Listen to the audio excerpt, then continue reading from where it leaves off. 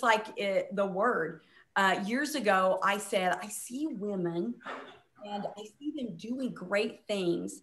But what I just want to make sure is that they keep their tank full. Because I know with kids and jobs and careers and grandbabies and new things that you're trying, that sometimes we get drained really quick. And so, what I wanted to do is have something that we could gather as women and we could be refreshed in the Lord. Because what we believe is that God has a plan for you, and He has a plan for you to do great things in this world. He wants you to impact your corner of the world. But sometimes, honestly, when we get dry, that makes it really hard. So what tonight is, it's about being inspired and just stirring you up and being encouraged. And so I wanted to invite my friend Selena. I don't know if you girls have seen her yet on the Zoom, but Selena Freeman is, she's a pastor. She is the pastor at the Well in Springfield, Missouri. That's actually my birthplace, and that's where I'm from. But I actually met her this year at a conference that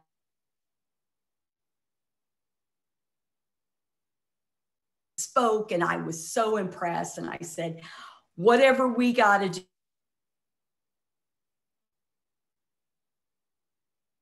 But, you know, Selena is like all of us. She is juggling family, career, children, and she's a mother. So she got to celebrate her daughter's wedding a couple weeks ago.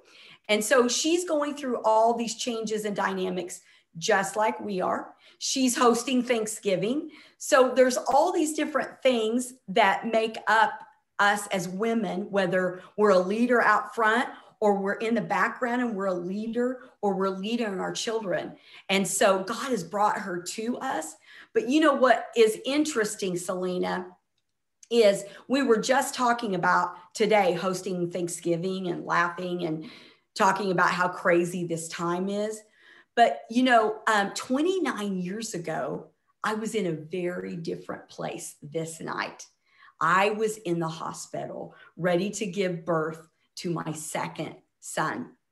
Well, I thought I had it all figured out. I thought, man, I can literally go in, take a shower before I go to the hospital, and I'm just going to plop this baby out and still have makeup and hair done. Well, that didn't happen, you know, because birth is not really that easy.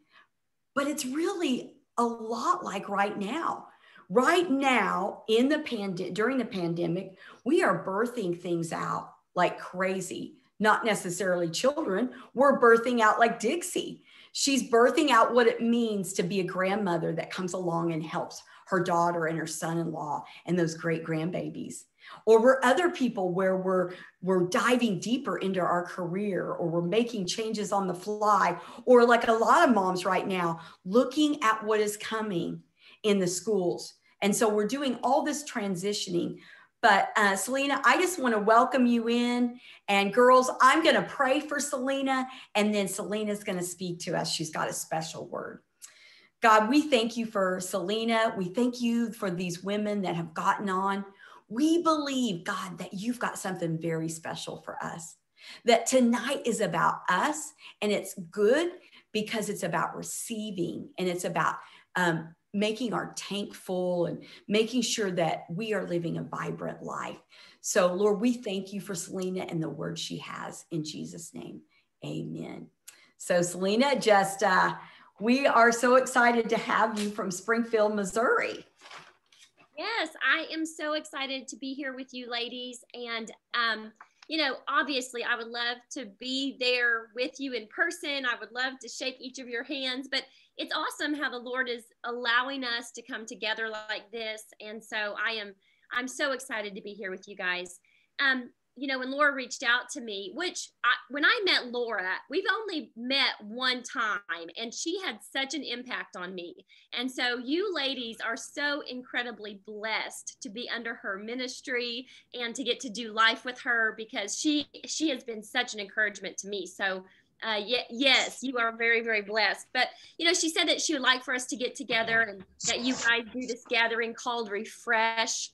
And so I just tried to think about in my own life and calling when it comes to scripture and, what has been something that has had such an impact on my life and has been so refreshing in my life.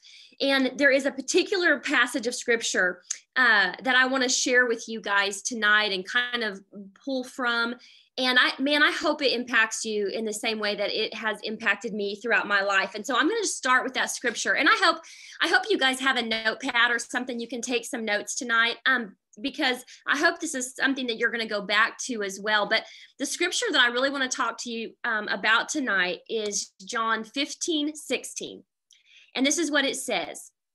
This is Jesus speaking to his disciples. So it would be very much like Jesus speaking to us. And he says, "You didn't choose me. I chose you. I appointed you to go and produce lasting fruit so that the Father will give you whatever you ask for using my name." And I share this passage of scripture with you guys because every time in my life when I sense that the Lord is calling me into a new season, or the Lord is calling me into a new assignment, or the Lord is trying to take me through a pandemic, right? This is such an incredible reminder. First of all, and I'm going to unpack this, but this idea that God chose us. You are chosen in this season, in this pandemic, in your family, in your home. And not only has the Father chosen you, but he has placed an appointment upon your life. You have assignments that he has created you for. And he promises us in his word that whatever he has chosen us for and whatever he is appointing us to, he is going to give us everything we need to be able to accomplish that. Okay, let me just get an amen out there. Amen, amen. Okay, so I just want to tell you guys, a little bit about myself. I grew up in a Christian home. I grew up in a wonderful farm family. I'm a farm girl. I showed registered Holstein cattle for 18 years of my life, which is funny because I don't live on a farm anymore. But I grew up in a wonderful farming community and a wonderful little church. And when I was about 12 years old, I really began to sense God speaking to me and God calling me to do something. And I wouldn't even been able to tell you that it was a call to ministry because I didn't understand that. And, maybe like some of you, I don't know, of course, now you're part of the Church of the Nazarene and you Laura is one of your pastors, but, I grew up in a church where women did not lead, women did not preach.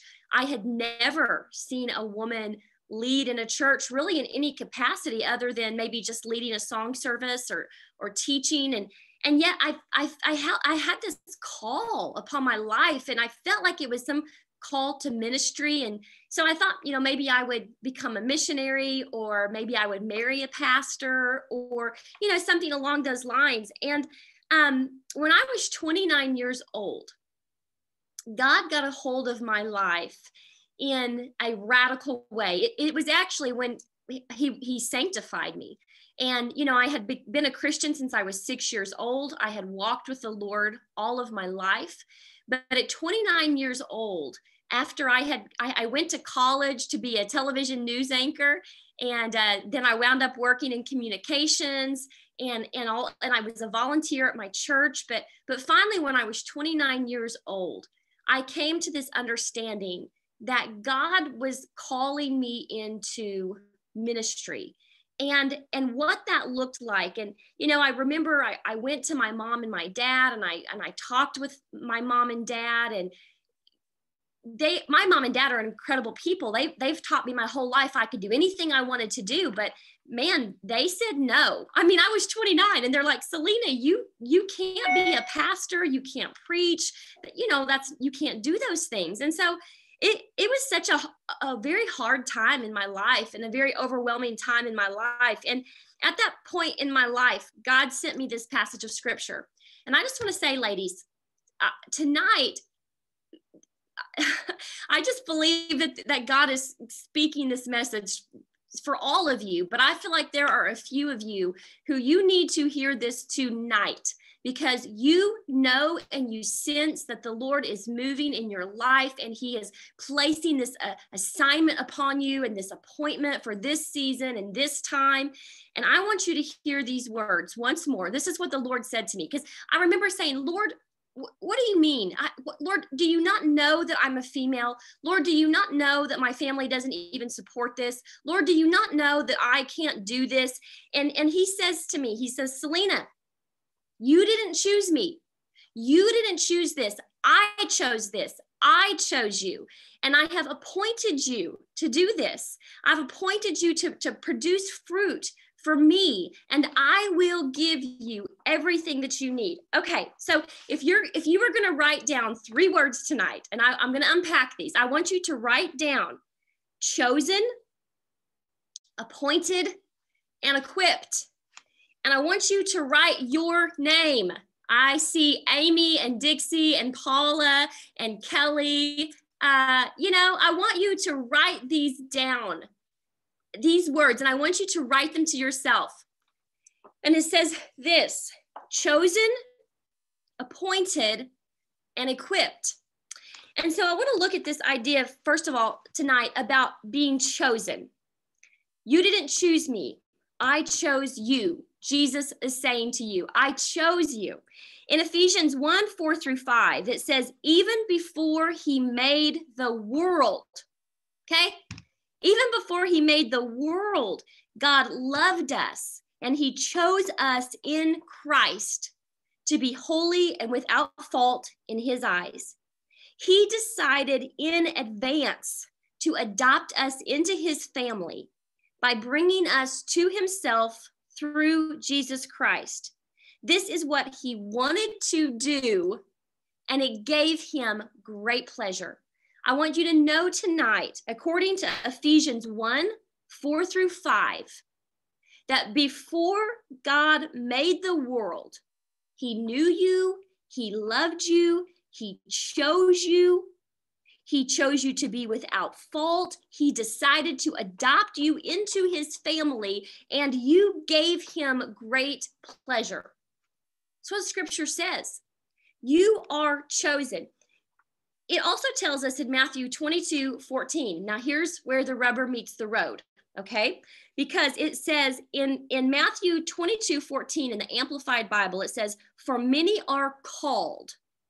And in parentheses, it has the word invited. So in that passage of scripture, to be called means to be invited. It says, for many are called, but few are chosen. Many are called or invited, but few are chosen. And here's what that means. We are all invited to the table.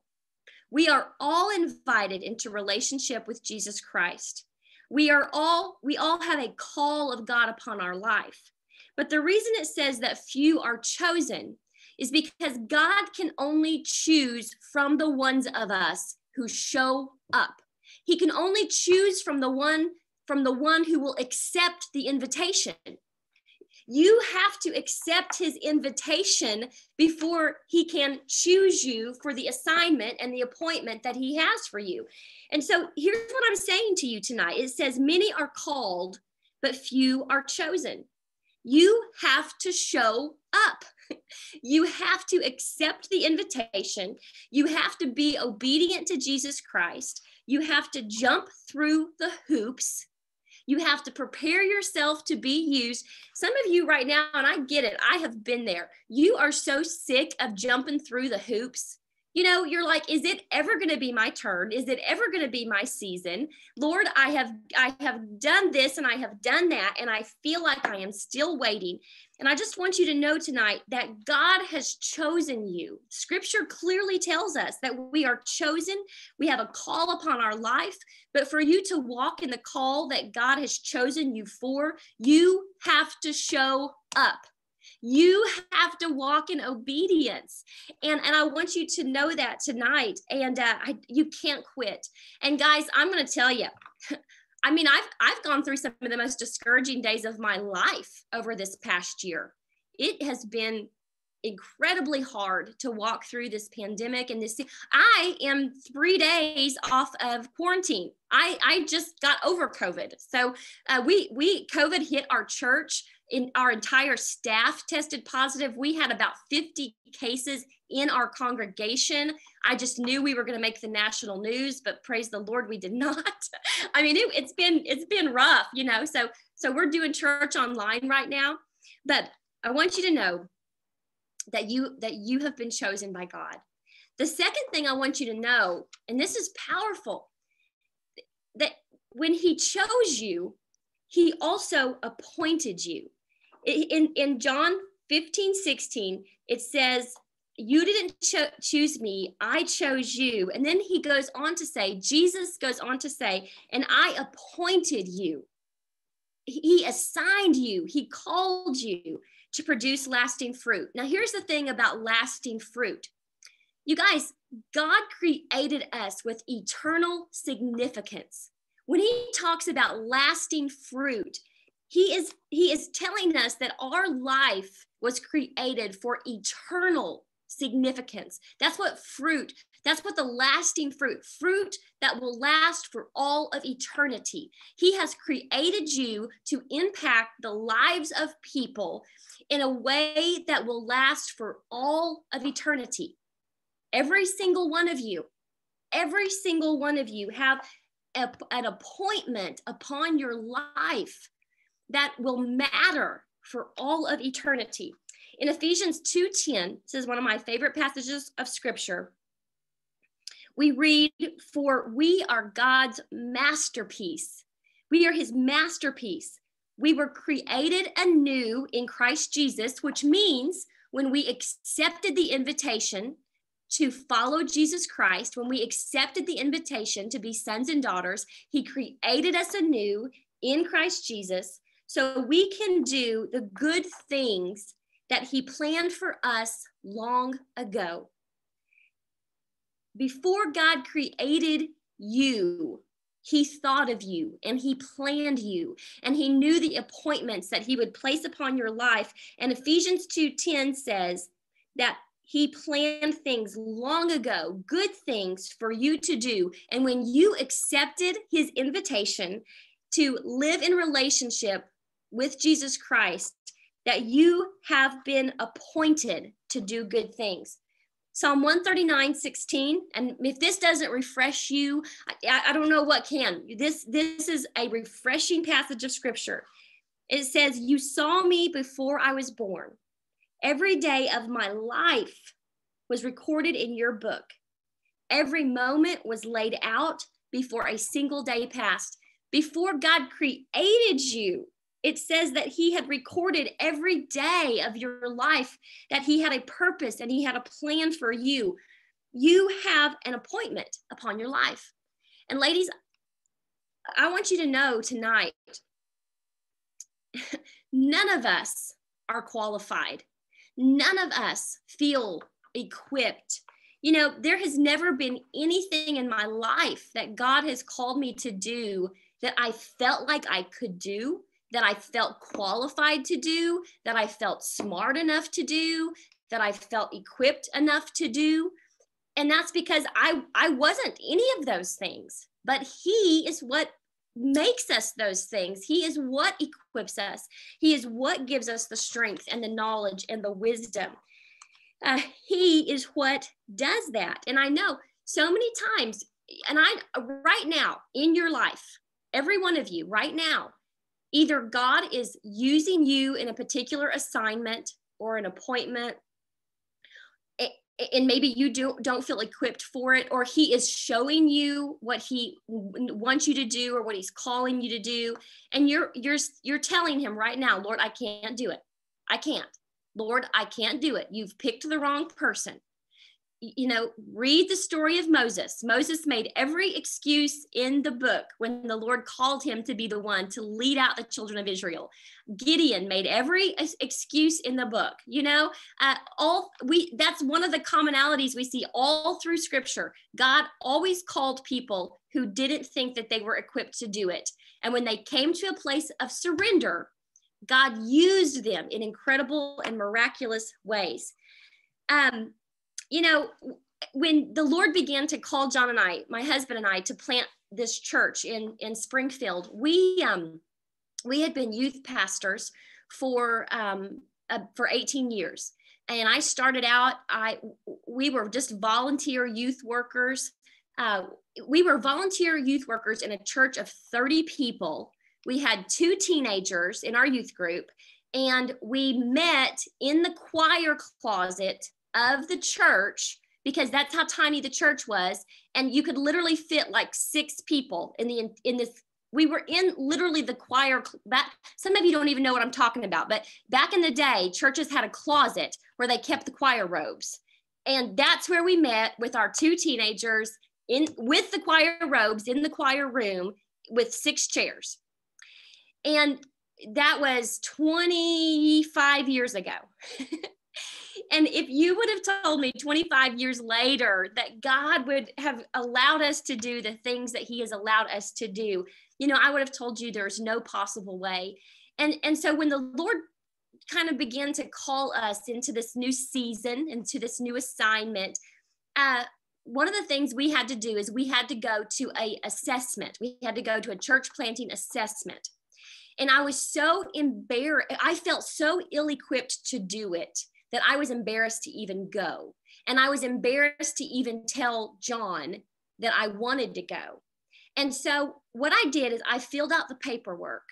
And part of the paperwork is we had to do these spiritual gift assessments in order to be accepted to go. And I knew if I told John what I was doing, he would say no.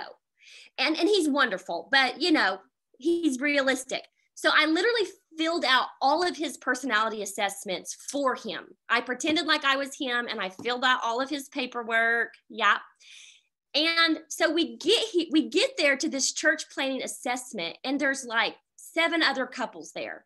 And we get there, and you have this booklet, and in this book, like our pictures in the booklet. And John is like, what in the world are we doing? What, Selena, what are we doing here? Why is our picture in this book? What is going on?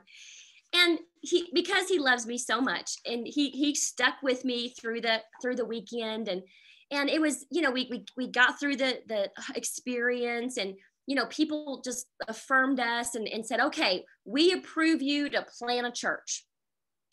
And we had, even after we got approved, we didn't have any plan to plant a church. We didn't think there's any way that God could use us to do something like that. And here's the reality, and I'm not bragging on me, I'm bragging on the Lord, because I am as ill-equipped as any person that you will ever meet. But in 4 years' time, the Lord took 28 people and turned them into 1,000. In 4 years' time, the Lord moved in and through us. In 4 years, we had 3 campuses. Between those 3 campuses, we had over 1,000 people. And I'm just telling you this, ladies, because I had no idea what I was doing, but I knew that the Lord had chosen me to do this. I knew the Lord had appointed me to do this. And it brings me to my last point here, and I'll wrap it up. The Lord equipped me. The Lord will equip you. The Lord is equipping you, because here is what we read in this passage of Scripture. And this is a passage that used to confuse me. It really did. But he literally goes on in John 15:16 to say, and the Father will give you whatever you ask for using his name. Now, here's what this does not mean. And we know it doesn't mean the Lord's going to give you everything you want. It doesn't mean the Lord is just going to make everything easy. What this promise is saying is that if you will choose to accept the invitation, and the calling that God has chosen you for, and you will walk in the appointment that he has created you for, that he will give you everything you need to do what he has chosen and appointed you to. He promises he will. He promises he will. I am living proof of that.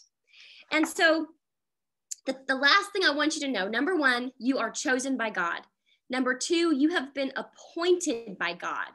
You have assignments and calling upon your life that he is moving you into. The last thing that I want to talk to you about is that you have been equipped. You are being equipped, and the Father will give you whatever you need, whatever you ask for, using his name to fulfill the assignment that he has placed before you.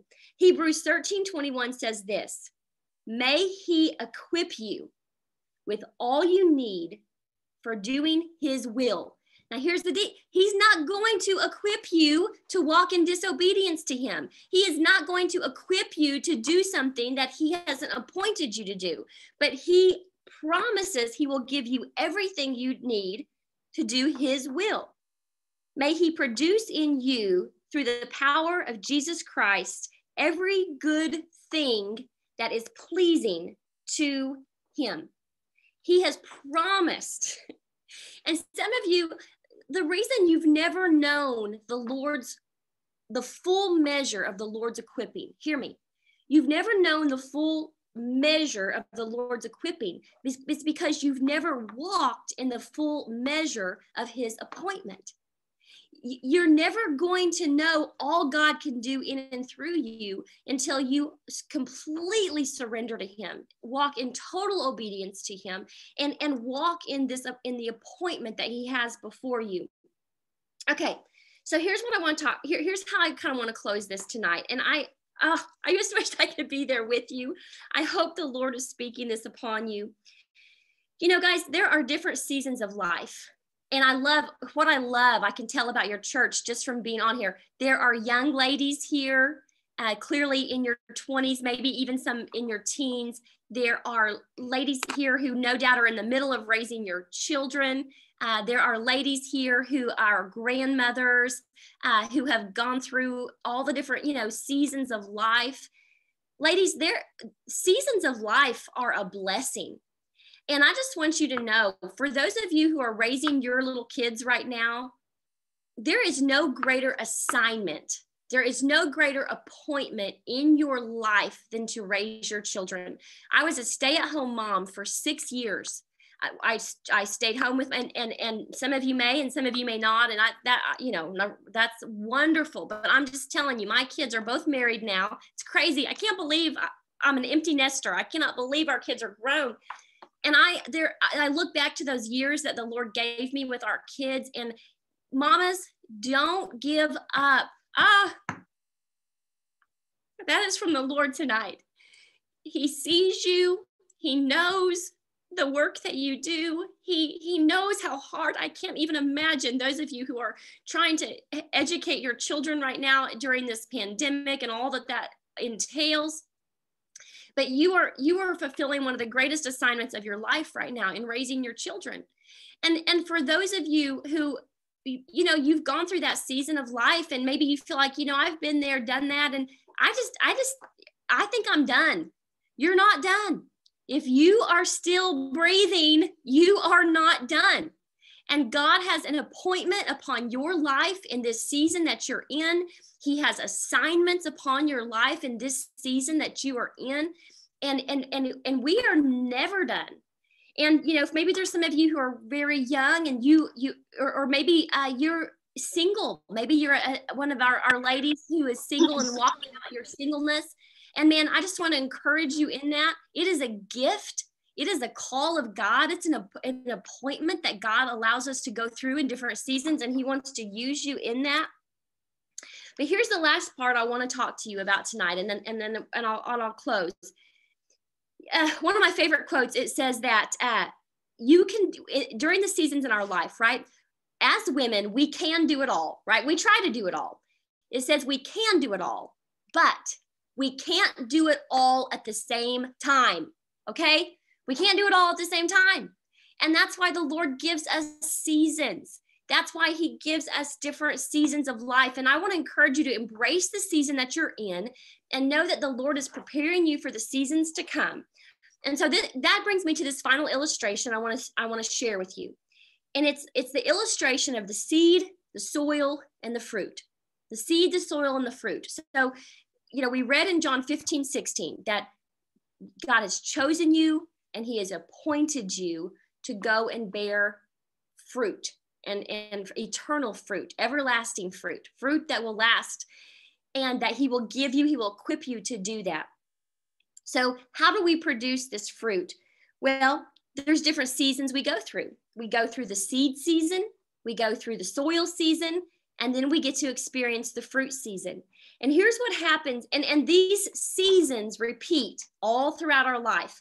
Every appointment that the Lord places us in, or every assignment that the Lord places us in, we have to go through these 3 seasons. So first there's the seed season. And during the seed season, you have to receive instruction. You have to openly receive instruction. You have to allow the Lord to bring correction. You have to allow the Lord to bring conviction. You have to learn. And some of you right now are in this seed season, and the Lord is speaking to you, and he's instructing you, and he is showing you new things. And you have to receive that instruction, because the seed has to know where to be planted. The seed has to know what the next appointment or the next assignment is, because once you get out of the seed season, you move into the soil season. The seed has to be planted. The seed has to be planted in the soil. And here's what happens in the soil season. In the soil season, we have to freely accept correction. We have to change. We have to transform. And ultimately, before the seed produces fruit, what does the seed have to do? The seed literally has to die. The seed dies. And some of you are in that season right now. You are planted in the deep, dark soil, and you feel alone, and you feel like you have been waiting forever, and you feel like you are so tired of being still, and you are so tired of not being able to move on into this next season. But if you are in the soil season, you have got to ask, Lord, what has to change? Where do I need to be corrected? What has to be transformed in my life? Lord, what has to die? Where do I have to die out to selfishness or pride or whatever that may be in my life, so that I can produce fruit? Because ultimately, the seed is planted into the soil, and the soil literally breaks down, destroys the seed, kills the seed, so that the seed can bring about the fruit and the new life. Ultimately, to produce the fruit that we learn about in John 15:16. Man, we have to go through the seed season, and we have to go through the soil season, and then we actually get to produce the fruit that God's called us to produce. And this goes all throughout our life in the different assignments that God calls us into. And so here's what I need you to know tonight. All of you have a call of God upon your life. Every one of you is called to ministry. Now, you may not be called to pastoral ministry. You may not be called to vocational ministry, but if you are a Christ follower, you have a call of God into ministry upon your life. And it's one that he has chosen you for. It's one that he is appointing you to. It is one that he is equipping you for. And I just want to encourage you tonight, ladies. Man, I pray the Lord would put a fire in you tonight, not from what I have said, but from his word in John 15:16, that when you know the Lord is moving you into a new season or a new assignment or your next appointment, and you say, Lord, I can't do this, you will remember John 15:16 when the Lord said, listen, you maybe didn't choose this, but I chose you for it. I chose you for this. I chose you for this assignment. I chose you for this. I have appointed you to it, and I promise I will equip you for it. All right, ladies, That's what I want you to take from here tonight. Chosen, appointed, and equipped. I want to pray for you. Lord, I come to you right now and I just pray, Holy Spirit, God, would you bless the reading and the sharing of your word? God, would you take what has been spoken tonight? And Lord, would you just encourage these women? Lord, would you refresh them in their hearts and in their walk? And God, I pray for that woman tonight, Lord, who says, Lord, I can't. Lord, I'm not equipped. I'm afraid I can't do it. Lord, God, would you just go to her right now through the power of your Holy Spirit, God, and would you just fill her with power from the top of her head to the bottom of her toes?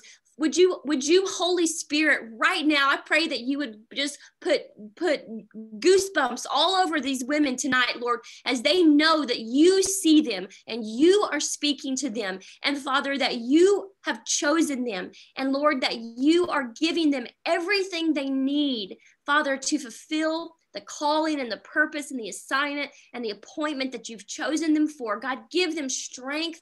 God, give them courage. God, may they be so refreshed this evening. And I just pray, Lord, that you would do what only you can do. We ask these things in Jesus' precious and holy name. And everybody said, amen. Amen. Thank you, ladies.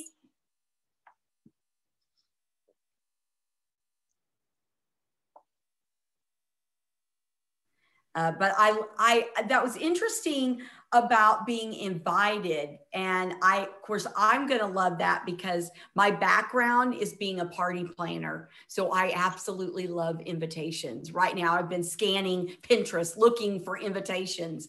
I love to be invited in.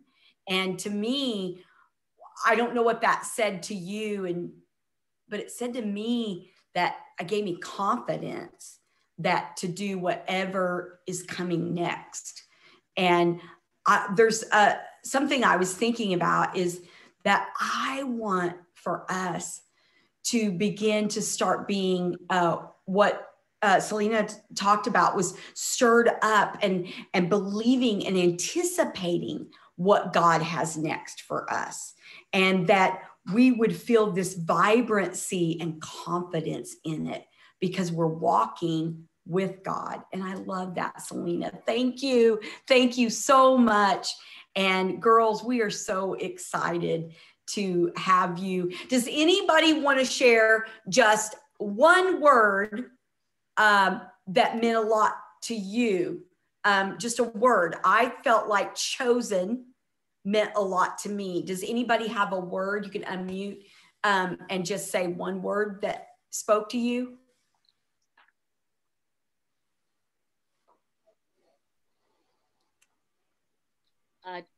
Transformation. All right. I like it. You know, I love how God speaks, and just stop me if anybody else wants to jump in and say another word. But I just believe that we're in a season that God's wanting to bring us into a place that we thrive under pressure, under all these different things. And so that's why I was so excited to have Selena be able to speak to us. And Selena, you did such a great job. And thank you for sharing your story with us. And I just want to let you know that we are praying for you. We are believing for you. And we know that God has something very special for you, just you, going into the holidays. So we love you, and thanks for joining us on the 2020 Refresh event. We'll see you on Sunday.